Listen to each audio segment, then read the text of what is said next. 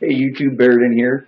Figured I'd throw my 2 cents down about the Stanley Cup Finals and the ensuing, for lack of a better term, idiocy that followed shortly thereafter.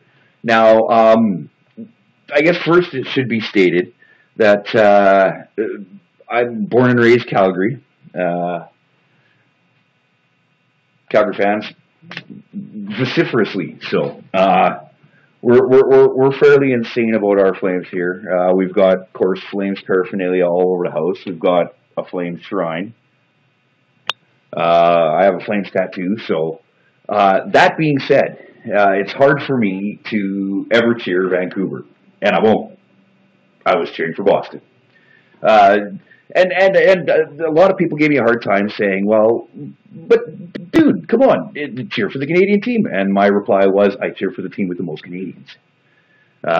So Boston, woo! Plus, how can you not like Tim Thomas? Seriously. All right, so that aside, I was incredibly impressed, and it changed my opinion of a great many Vancouver fans on their booing of Bettman, which is always a beautiful thing to see. Oh, I hate Bettman. And their cheering of Tim Thomas, Zdeno Chara, and Milan Lucic. Though the Milan Lucic thing, I mean, born and raised in Vancouver, you almost have to expect that he's going to get cheered for. That shows real class. And Vancouver fans who were in the stadium, thumbs high. Thumbs very high, because that was impressive.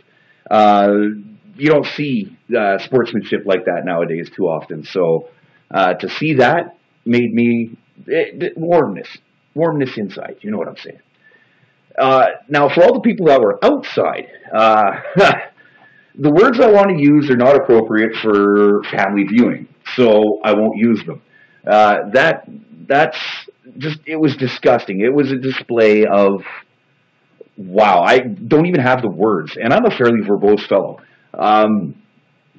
You know, and I'd like to state for the record that I know a great many Vancouver fans. We have little verbal battles fairly regularly. And, you know, they would never, ever think of perpetrating acts like this. Heck, we've gone to games together here in Calgary. Somebody I work with and I'm good friends with, he's a Vancouver fan. You know, we all got our little issues, you know, that's his. And we went and enjoyed a great game and beaked at each other, beaked at various fans around us, and they beaked back at us, and it was a good time. It was a really good time. No need for violence, no need for anything other than drinking some beers and screaming and yelling at the officials, because who doesn't love yelling at Stephen Walkham? Seriously. So, yeah. And then, you know, the Flames lost, and I didn't feel the need to riot. Heck, I didn't riot in '04 either. I certainly saw quite a few breasts. Thumbs high on that one. But I didn't, there was, I think, if I remember correctly, and I'm sure somebody will correct me if I'm wrong, but if I remember correctly, there was one injury, and I believe it was to an officer who got stumbled into by a fellow who was trying to dodge a police officer or something, and he stumbled into another police officer. And she fell down and bumped her head on a cement barrier. I think there was 3 charges laid the entire playoff run. So I'm not trying to say that Calgary is any better than Vancouver.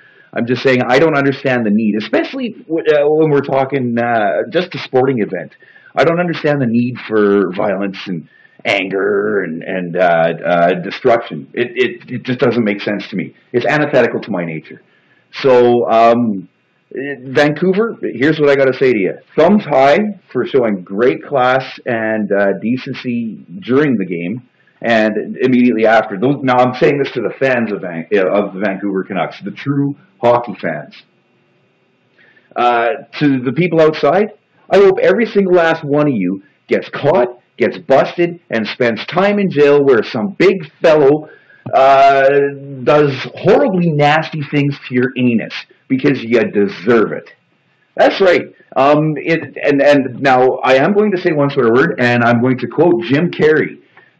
You don't want to end up in jail? Stop breaking the law, asshole!